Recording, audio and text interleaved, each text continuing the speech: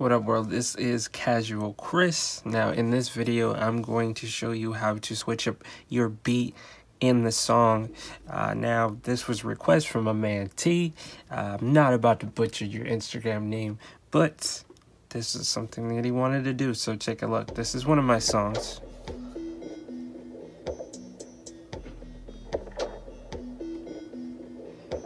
Now if I wanted to switch up that kick pattern, that beat right there, really all I would be doing is just the easiest simple way, my man, is just to scroll that to the side, just move this over and work in sections. So now all the same sounds are still available, but I could just switch it up how I do it. So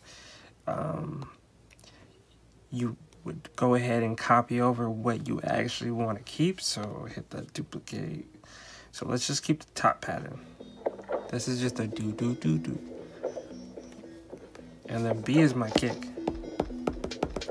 Let me turn this up because it's not that loud.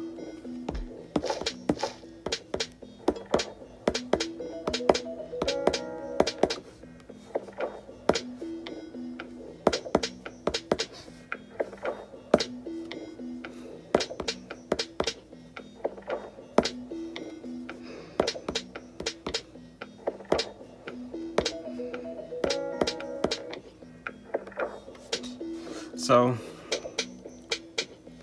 it's gonna have that pattern over here. So that's how I would do it in this program. I wouldn't do it any other way. I know you can go into your scenes and do it this way. I wouldn't even waste my time trying to do it that way. Literally all I would do is just scroll this right over. And this is pattern 2. I think you will get into trouble if you start trying to, oh shoot, that's gonna, no matter what, trying to like double click in there. I can't think of any other way that I would do this besides that. Literally, it's just allowing myself to work in sections. So say this is an 8-bar pattern, say I didn't want that, I'll just delete it and do something else.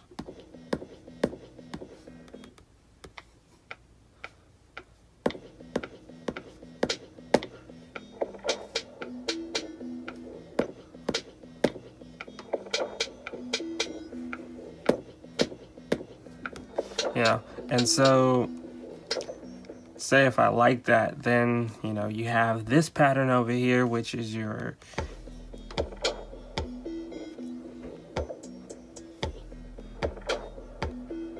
so again, you're still using all the same sounds.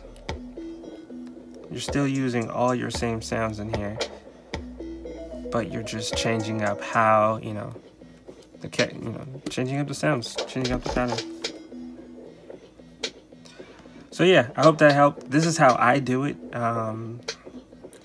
want to talk about my workflow and how I use this thing, I use it in 8-bar. Or however many you want to count. I call them 8-bar patterns.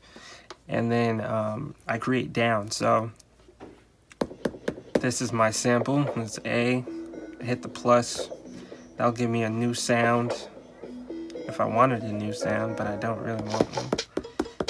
This is my drums. C is my 808. You probably won't even be able to hear that. D is a hi-hats. So yeah, all I would be doing is just scrolling right over. I would be keeping anything that I wanted by hitting duplicate. Say if I wanted that drum, oops, undo. Say if I wanted that drum, there we go. Say if I wanted to take that drum out and just try something else.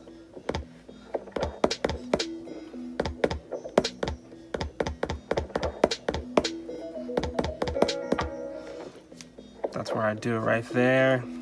Say I like this. Make sure it's on the 1. don't even know what that is. There you go. So, hope that helped you out with what you need to do to switch up your song, make it sound different, so it's not the same. Really, all you would be doing is sliding it over and making a new pattern. I think you can actually... There should be a way before this. I know it's making me...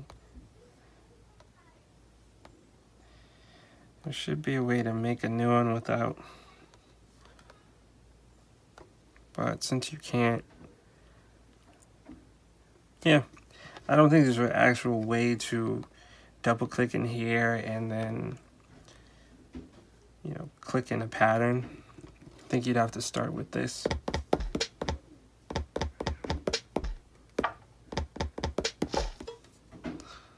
But either way, you could also say if you didn't want to play a pattern, say you wanted to click in, you would just hit duplicate. Double click inside this pattern. Hit this button to grab all the notes, and then just delete. There you go, you got an empty pattern. So then you can go back in, and if you want to click in, again, some producers click, this is how they make music, you know, you could do this too. That'd be the 3. So you could do it that way too. So yeah, hopes that helps.